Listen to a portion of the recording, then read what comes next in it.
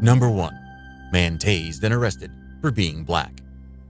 Something unbelievable happened in Georgia when 3 police officers mistakenly tased and handcuffed a man named Patrick Mumford, thinking he was someone else named Michael Clay. This happened on February 1st, 2016, when Mumford was sitting in a driveway. The police had a warrant for Michael Clay and assumed Mumford was him, even though there weren't any similarities between the 2 men. After the mix-up, Mumford was charged with violating probation for a nonviolent drug offense, and he could face up to 7 years in jail. The police even argued with people nearby about whether Mumford resembled the suspect they were looking for. This whole situation started right after the police arrived at the Savannah residence to find Michael Clay, as explained by Mumford's attorney, Will Claiborne. Claiborne said that the problem was that Patrick Mumford and Michael Clay didn't look alike at all, and yet the police treated Mumford as if he were Clay.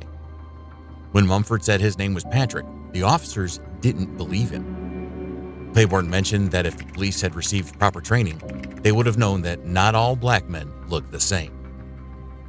Claiborne's law firm has shared an edited version of the body camera video, which they obtained by requesting public records. This happened at a time when the country was dealing with the recent deaths of 2 black men, Philando Castile in St. Paul, Minnesota, and Alton Sterling in Baton Rouge, Louisiana, at the hands of the police. It unfolded as Black Lives Matter protesters across the nation were trying to address the issue of law enforcement using deadly force against black men and women. Claiborne hopes that the Savannah Police Department can learn something from this incident and that it sheds light on why some people are afraid of the police. Get your hands out now. You got 3 seconds. 3 seconds. Dude, do not reach. Get up. Put your hands on the car. I'm getting up, man. Guess what? Get your Show me the 3, warrant. Come out. Show me the warrant. 2. All right, take him. Right, Get off. Get off. Move. You coming out or not? Dude, stand back. In the video, Mumford is sitting in his car facing the police, with his feet outside the vehicle on the pavement. He refuses to get out of the car until they show him a warrant. However, one of the officers starts counting down and orders the use of a stun gun. Mumford raises his leg in fear to shield himself from the taser. From the moment the police approached Mumford to when they ordered the tasering, only 38 seconds had passed, according to Mumford's lawyer. Stand back. Come on. Get out of the car now. I'm not telling you again. You better get out of the car. Get out of the car. Go. You have a warrant. Get out of the car. Take him. Take him. Get out of the car. Get out of the car. Get out of the car. Hey, y'all better leave me alone, cousin. Move, Fox, move! After Mumford was tased, he quickly gave in to the aggressive use of force by the police officers. But his struggles didn't end there. Man, I'm cuffed, cousin. I'm cuffed.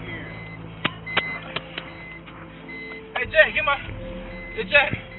Call my people, man. Call my people, man. Come on, people, Jack. Hey, Jack. Dude, quit reaching. Take my wallet, Jack. Take my wallet, Jack. Take my wallet, please, Quit man. reaching. Give it to you. You'll go with him. You know what? This lady told me I had a warrant. I seen this motherfucking lady. 5 Charlie 3 to 5 Charlie 1. Despite being innocent, Mumford's behavior seemed like that of someone who is guilty or at least very confused. Go ahead. Stop. Start up. Man, tell me what's going on. call. Tell me what's going on, man. Get off me, man. I got you. I'm gonna get it. You gotta don't pull it off. You're gonna cut yourself. He been searched good? Nope. He keeps reaching for his back.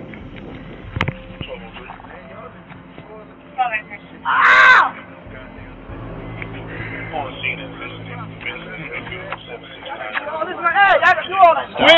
Quit resisting. I got it, guys. Just search whatever he's going for. I ain't got nothing, man. Okay. Give my wallet, man. The police then took his wallet so they could ID him. Nevertheless, this is a horrible situation to be in. Mumford, it seems, only wanted his wallet back. The police officers attempted to provide a reason to explain their aggressive actions. Get my keys out the car. Lock my car. ID's right. 4319. I just seen this fucking lady. How's this lady not gonna tell me that I got a warrant? I just seen her. Seen this lady. The officer acknowledged that they handcuffed and tased him by accident because they believed he was a different person. I don't know if you got a warrant, because you're not who I'm looking for, but here's the deal. When I ask you for ID because you look a lot like the person we're looking for... Oh, man, y'all is hell. Ow! Mumford shouldn't have inquired about the other person because doing so made it seem like he knew that person, which raised suspicion. Even after they figured out he wasn't the person they were looking for, it still took them a while to remove the handcuffs from him. Michael's your son? Does Michael stay here? Oh, wow. I'm looking at that picture. I mean, It's not far off. Okay, are we wrong? you're not And he wrong. doesn't want to give us his ID. Why you just didn't cooperate? Shut up. Just shut up. Just shut up. I'm pissed. As it turned out, in October 2014, Mumford pled guilty to charges related to marijuana possession and possession of a controlled substance, although he wasn't convicted due to being a first-time offender. He received probation instead. But this time, it was the police who were at mistake. This arrest put Mumford's job as a certified collision specialist at risk, and he might had to leave college, where he's pursuing an associate's degree, as mentioned by Claiborne. Attempts to reach the Savannah-Chatham Metropolitan Police Department for comment were unsuccessful. However, arrest reports provide some insight into their actions. The Georgia police were searching for a person named Michael Bernard Clay. They received a call from a detective in California who wanted to confirm where Clay lived in Savannah. The reason for this was that Clay had given the police a phone that was involved in a robbery. The police also discovered that Clay had an active warrant for a simple assault charge in Cobb County. The police say they tried several times to get Mumford to cooperate with them, but he refused and physically resisted them. According to the officer with the body camera, Mumford raised his right foot as if he was going to kick the officer while the officer was aiming a taser at him. The officer also claimed that Mumford seemed like he was reaching for a weapon as he moved back into the vehicle. Other officers at the scene also said that Clay's mother, who arrived there, admitted that her son and Mumford looked similar. She said they looked very much alike, and she understood why all three officers might have thought Patrick Mumford was actually Michael Clay. I asked him for his ID 3 times, ma'am. That's all on video. It's all on video. I said, ma'am, let me get your ID. And he started climbing in the car and pulling away from us. Why would you try to run from the police? Notice how they still hold Mumford down. They thought he was Michael because he pulled up here in the yard like he lived here. So they thought he was Michael. And when we asked him for his ID, he wanted to be not very cooperative. That's not exactly. Okay, You know what? We don't worry about it. We got it all. After being proven that they were mistaken, the officers tried to justify themselves before Mumford. We got our cameras, and we got other cameras, and we have a vehicle without a tag in the driveway. Picture you got looks a lot like you, and you're sitting in the house where he's posted the last address we have for him. Okay? These police officers are indifferent to their actions towards people.